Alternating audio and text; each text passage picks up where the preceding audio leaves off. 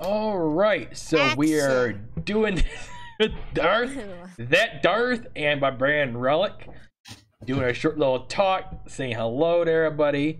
You guys can check them out on Twitch. They're awesome individuals. They're just razzy people and cool people to hang out with. And we're doing our first ever trying to do a podcast / talking video. So the first one we're going to be doing is what foods, we picked two a piece, which foods do we not believe should be on the pyramid food table? Well, my first one was hot dogs. And why?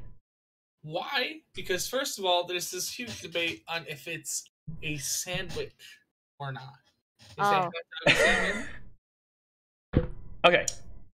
Can I argue at this point then? Yeah, go ahead. Okay. I mean, unless Darth has something. What do you have? What do you have, Darth? What do you have? I mean, you're going. I mean, okay. I kind of agree with Barb on this one in a sense. Like when it comes to hot dogs, it's the stuff that goes into them, at least in my opinion. Oh no. Like I only eat beef hot dogs because of that, partially. Even though it's like I rather. Is this safe to say some like? Is this 18 plus or is this? No, yeah. Go ahead. Okay, as my boyfriend likes to say, it's all assholes and lips. So. I mean, it is. It's the butt ends of everything, and you know. That's exactly what I was gonna say. Is my whole reasoning beyond the whole is a hot dog a sandwich thing is it really a product? Is it really a product? It's like it's made up of so many other things. Can it fit? Is it technically meat? Can it technically be put on that part of the pyramid? Right. I mean, it's the same thing with bologna, and I love bologna. My favorite thing on earth. I love bologna. My favorite thing on earth is a bologna and cheese sandwich. Separated meat. Mm-hmm. Yeah, my favorite thing on earth is a bologna and cheese sandwich. But I don't think that. Do I think that it belongs on the pyramid of like what's the healthiest things to eat? No. Fuck. No. It's the bottom. It's the bottom of the entire list. Bottom tier. It should be. For me, sorry, before we even talk about the food itself, I'm gonna make this very clear where I stand if hot dog is really a sandwich or not. Okay. Mm-hmm. Hot dogs and tacos are the same thing. Okay. A sandwich is 2 layers. You have top and the bottom. Okay, that's a sandwich. It's I get what you're saying. Okay. Hot dogs is in one bun. Or 80% of your hot dogs are in one bun. Tortillas are one wrap bun. What about a sub? That's a sandwich. A sub's a sandwich. Okay, but if a sub is a sandwich, why is a hot... Like, if a meatball sub is a sandwich, why is a hot dog? There is still a top crust and a bottom crust on a sub. If you look at it, they cut it in the middle. So it's a hot dog, though. It depends on what kind of bread you use. What kind of bread are you using? Are you using your actual like bread loaf like I do? I use a loaf of bread and I just like one slice of bread and I put the hot dog on it. It's cheaper than buying your hot dog buns, which a bun in a sense is still a half of a sandwich. But even then, like if I go to Subway, right, and I order a meatball sub, yep, it's still connected. It's still one piece of bread. You don't disconnect it? You don't? Why not? There's no way, because if you disconnect it, all the sauce spills everywhere. That's the fun part. I want the mess. I want to be able to. I want to eat my fingers if I'm done, bruh. I mean, I guess that's fair. That's fair. I mean, a good taco is one that's messy. You gotta have like a nice open faced taco. like a burrito and just let it squirt all over your face, and you're good. The best thing about tacos though is you can have a tortilla underneath you while you eat, so all the stuff that falls out falls into the next taco. That's why you have a dog. I mean, I ain't wrong. Yeah, you're right. All right, so hot dog is yours. And I agree with you. Hot dogs or bologna should not be on the pyramid whatsoever. Because it's just products. It's nothing. It's just stuff that should not belong in your food diet anywhere. I understand why they do it though, because they don't want to. They're like the whole thing about you don't want to be animal wasteful. waste. Exactly. So I totally understand that. Yeah. And but it's honestly it's not the healthiest thing for us to eat. I totally get it. But it's just like if you're able to eat something better. I mean, I'm even though I'm not the biggest fan of like sausage in general, I rather eat sausage because that at least has like actual meat and spices Exactly. and like I can spice up some bologna for it. Don't get me wrong. oh man. All right, so Darth, what was the one you had in your list? Oh jeez. I'm gonna go with the I guess more controversial one. Tomatoes. Tomatoes. So because your thing is it really a food in a sense, but it's actually is a. Tomatoes are more of a. I'll go up Puerto Rican. It's tomatoes. That's tomato. It's tomato. Yeah, the tomatoes are just like they're more of an accent or something that you use to make things. They should not be eaten by themselves. Okay. That's disgusting. It's just my opinion, though. I just don't like tomatoes. I could eat a tomato like an apple. I love tomatoes. Also, everybody always gets confused with them. Oh, as like you had been saying before, are they a vegetable? Are they a fruit? They are a fruit, but ugh. They are a fruit. They yes. Don't taste like one. But like they do not taste like one. The thing is, with a tomato, the reason why a tomato is also considered a vegetable is because of its savory. Yeah, the savoriness of it, the juiciness of it.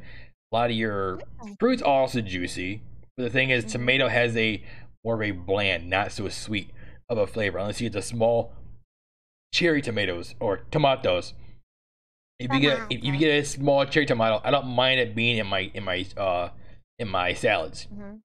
But I do not. I mean, I agree with you that it should not belong in the food pyramid. It should be in its own category, such as bologna and hot dogs. Okay, but I do enjoy a good pico de gallo. I do enjoy a good chili with tomatoes in it. Salsa. Salsa. It's all tomato. Spaghetti sauce. I mean, you can't have a good lasagna without having spaghetti sauce. Yeah, exactly. So I mean, tomato is it's like hot dogs. They're a good filler for certain things, but it should not be a main food to be put in your library of like I must have it in my food library. I mean, I know it depends on everybody, but oh my gosh, just for me and myself, tomatoes are just an accent for things. They're not a food. They're not a food. Not one that I enjoy anyway. My brain's just sitting there going, you guys just test everything. This is a really weird topic for me because I'll eat almost anything. That's why when you and Darth finally decided to show up to my stream in person, where you try all these weird foods and see what actually happens. Oh my goodness. I saw that you had, what was it? The what was it? The dried squid not too long ago? The dried squid with cricket and larva? Yeah. What did you think about the dried squid though? Like just by itself? I picked up the wrong bag. Are you mad? When I was a young lad, I used to eat the dried squid with no problem because it was teriyaki flavored. The stuff I got was actually seasoned with like a seaweed and seafood flavoring, and it tasted straight up from the butt of a squid. Like it was disgusting. And so I'm chewing on it, and all I taste is like seafood. like raw seafood. I raw. love that though. It's gross. He loves that. It's gross, and that's so I'm like, next time I'm gonna try to find the one that's not so much. I think my taste buds are also changing a lot. Now that I'm getting older, my taste buds are changing. Like I used to hate asparagus, and now I love asparagus. Asparagus is good. It is. You butter it up with some garlic cloves and some onion. You put them on some buttered bread and eat that. Oh my gosh! Not even see for me. How I grew up was just like, here's what's for dinner. Either eat it or don't eat it at all. Or maybe. So that makes sense. I starve so much. I am not a picky eater whatsoever. I'll go, yeah, fuck, I'll eat that. The one thing I will not eat is like haggis, though. Oh, the sheep's stomach. I will eat that till the end of time. Have you had it before? Yes. I should have had that on my list. It has like mincemeat and stuff in there, right? And yeah, I can't remember. Literally a lamb stomach filled with I'm gonna steal this one. Instead of me using s'mores, I'm gonna do haggis. You know, I'm gonna steal that haggis. Haggis should not be on the pyramid table because so good. The food pyramid table, because the thing is, haggis is like a byproduct again of like hot dogs and bologna is basically the same as haggis. It's the exact same thing. You're taking the extra excess of what a lamb has in it, and you're putting it into a freaking. It's a lie of a brat. I love brats, but you make it into a lie, and you make it into a freaking. Yeah. I mean, I kind of understand it. The smell. It does sound very. The smell is disgusting. It's so you've been around haggis before? 100%. Say both of us have. I haven't. I haven't. There's a place in Michigan. Go to Lansing, the capital. There's an Irish pub we went to. We were going to a Christian thing. We're going to when I was like 25, I think it was. So it's been a while back, but we went to this Irish pub, and it was amazing. It was great people. I mean, the best people in the world are Irish because they know how to party, but they're very generous and they party. They're very friendly. They'll guard you with their life. They're pretty cool. That's why they're good cops.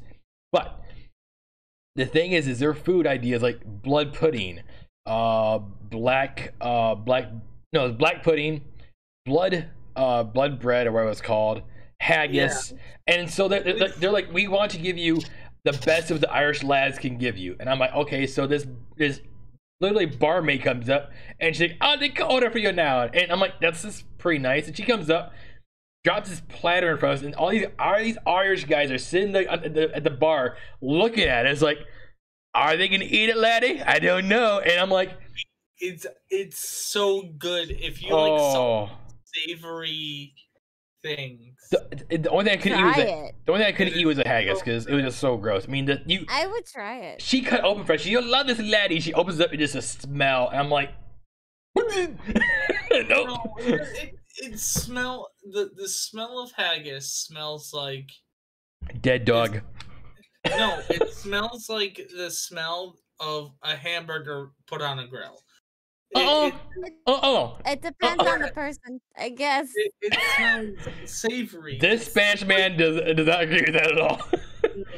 I have a very sensitive nose, I guess, because I smelled everything in that stomach. That was gross.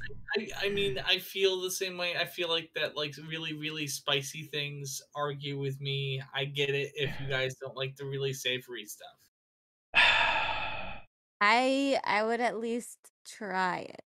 I would at least try it. I've tried durian in the past and things like that. Okay, durian is not. I did not like durian. If you like durian, you'll hate haggis. Oh boy.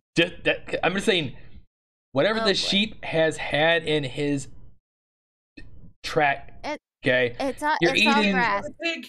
It's the same thing with a pig. If you take a pig, what a sausage is, it's a pig intestine. It's the casing. Yeah. But they have more flavor in there, my dude. It's more flavor. What's the difference between a sheep and a pig? What's the difference? Because sheep, you should enjoy the steak, not enjoy the insides. You have to eat the whole thing. No, you don't. No, you don't. That's disrespectful to the animal, it's disrespectful to the environment, and it's disrespectful to the planet if you don't respect the whole animal. Yeah, if somebody wants to eat it, let them eat it, but I don't. Let the Irish eat their own. Oh, jeez. Eat their own lambs and their sheep. We will eat our non-haggis foods. Yeah. Even the word haggis sounds just gross. I'm just saying. What do you think, Nico? Would you eat haggis? And she just purrs. Yeah, he has no comment. He has a comment? Alright, so, Barbarian, your next one on the list you had was insects. Yes. What kind of insects are you talking about? Like any of them, or? I feel like, unfortunately, as time goes on, like if there was a nuclear apocalypse right now, we probably wouldn't be able to have cows. So we would be forced to eat other things. And at least from my experience, they don't taste bad. They don't. It is very, I guess in the best way I can say, is healthy for you. It has a lot. Insects have a lot of nutrients and stuff. Protein. But and on the actual pyramid itself, where it says like meat, grains, proteins, or whatever, insects just do not fit in the food pyramid, and that's what the topic is about. And that is the correlation. It's just like, hey, this is what we might be forced to eat someday, and all that it reminds me of. Oh yeah, there's a lot of bugs in the foods that we eat now, like rice. That's why they tell you to wash your rice, because there's maggots in your rice. And Darth is like, what? I just ate rice today. What the fuck? Yeah, and no, but I do rinse my rice all the time. I don't. I love larva. Is there's a movie called Demolition Man. Yep. And and there's this scene where they go underground, which is like an entire underground civilization. And after many, many years, this guy wakes up after being frozen in ice. And being in the society that was above ground that doesn't eat meat, they're like all about like vegetarians. They all live off the land. And he goes underground. He's like, finally, I can get a good burger. And he's like, yeah, I'll have a cheeseburger. And he takes a bite out of it. And the guy next to him is like, hey, you should spit that out. And the dude's like, why? Why should I spit this out? He says, do you see any cows around? And they're like in an underground sewer civilization. He's like, yeah, that's a rat burger. And he goes, well, you know what? Tastes fine to me. See, my thing is, I'm gonna kind of agree with you on the whole insect thing.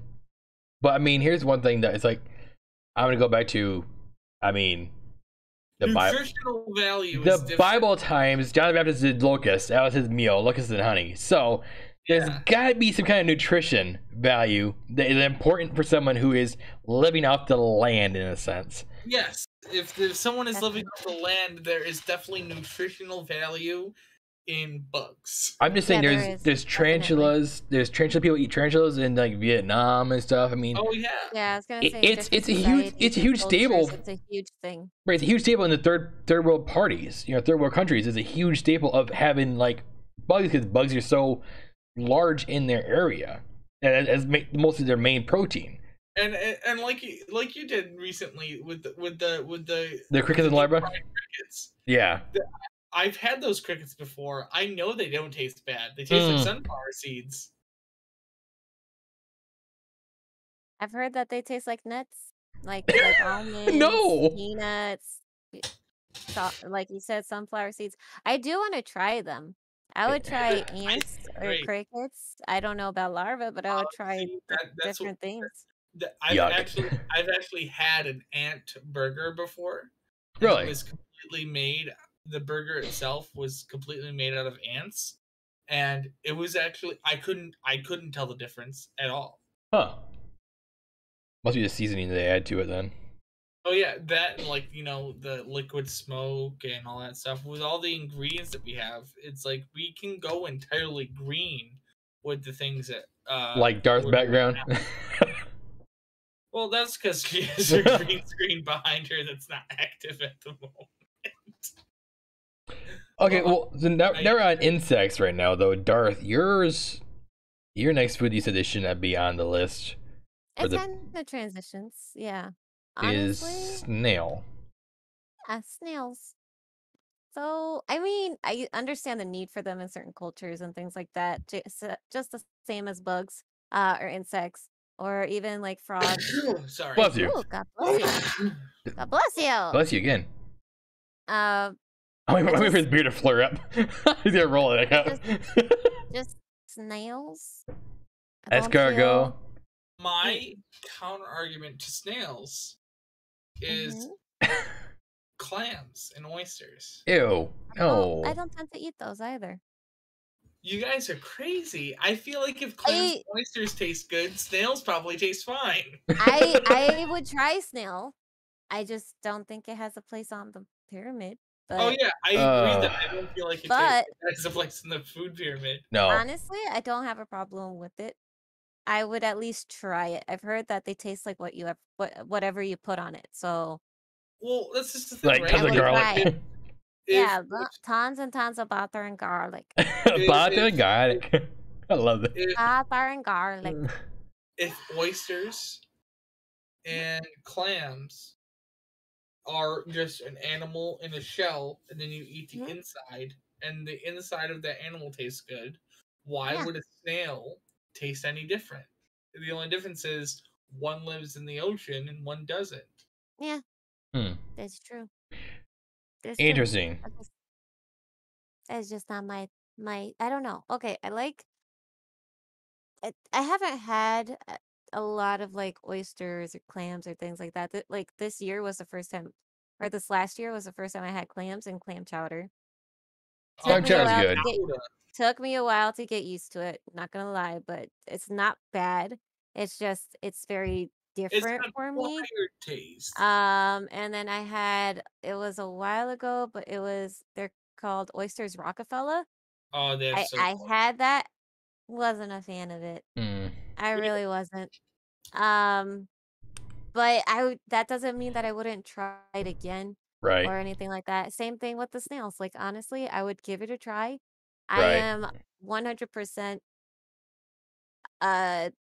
willing to try almost anything at least once to see if I like it. So it's not off the table for me, but it's just like I need a pee break. I'll be right back. You guys talk about snails. Well, actually, we're going to do a quick break, guys, and we'll be back with part 2.